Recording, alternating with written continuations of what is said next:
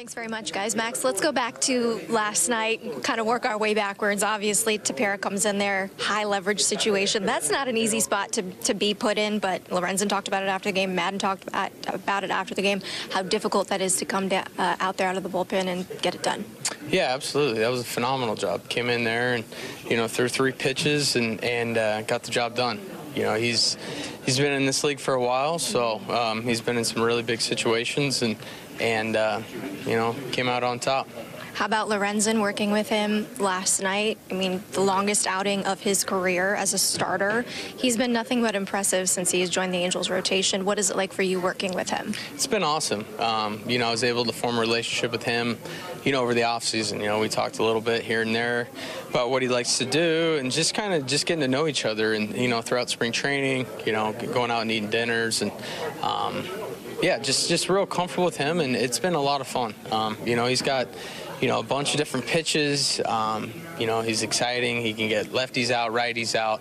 He's got multiple weapons, and we're expecting that, throughout the course of the season. He really is impressive with all of the pitches that he has. I remember after his last outing, the one back at home, 6 scoreless, he said that you guys were kind of improvising out there. He didn't have his best stuff. So what is that like working with a guy when he's saying he doesn't have his best stuff and you guys are going on the fly basically to figure out what works, and it obviously paid off?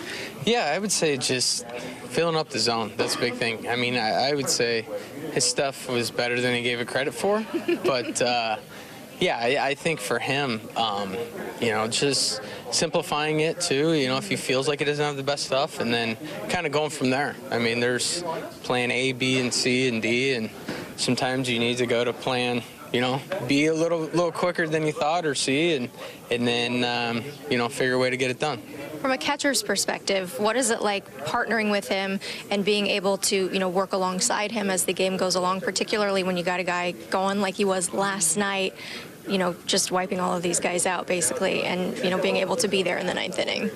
Yeah, for me, it's all about, seeing what's working for him and then seeing how their hitters are adjusting to it too. Are they making adjustments on his stuff? How's his stuff look? What's the situation of the game? Who's coming up soon? There's a lot of different things that go into it, but I would say the big thing is he was in complete control yesterday. It was the only downside to last night was the long half inning, the top of the 9th, and then going out for the bottom of the 9th. Obviously it was a cold night, and so that was tough for him to go back out there. And but I mean, he threw the ball extremely well.